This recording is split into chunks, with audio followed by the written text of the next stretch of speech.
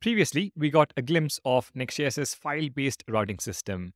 We saw how the page.tsx file in the app folder maps to our root domain and how page.tsx files in subfolders create routes matching their folder names, like about and profile. Now, let's tackle nested routes.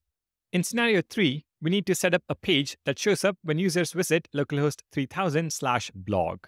We will also need to handle two additional routes, localhost 3000/blog/first and localhost 3000/blog/second. Let me show you how easy this is with the app router. First up, let's create a blog folder inside our app directory. Inside this blog folder, we will add page.tsx file with a simple React component exported as default. So page.tsx and the React component export default function blog that returns an h1 tag my blog. If we save this and check localhost 3000/blog, we will see our blog page right away. That takes care of the first part of scenario 3.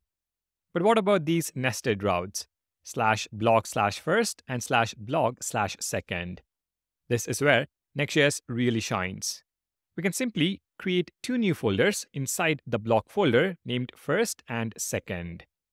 So new folder, first, new folder, second. In each folder, we will create a page.tsx file with its own component exported as default. Page.tsx and another page.tsx. We export a default function called firstBlog that returns an h1 tag first blog post. And in the other, we export a default function secondBlog that returns an h1 tag second blog post. Save the files. Navigate to localhost 3000/blog/first, and you will see the first blog page render exactly where it should. And similarly, when you navigate to /blog/second, you will see the second blog page. Just like that, we have implemented scenario number 3. Here's a visualization of how these nested routes work. Page.tsx in the app folder corresponds to the root route. Page.tsx in the blog folder corresponds to /blog. Page.tsx in the first folder corresponds to /blog/first, and similarly /blog/second.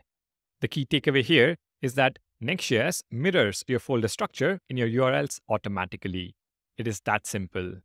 Up next, we will check out something even more powerful, dynamic routes. Supporting the channel is free. Please like and subscribe. It helps a lot.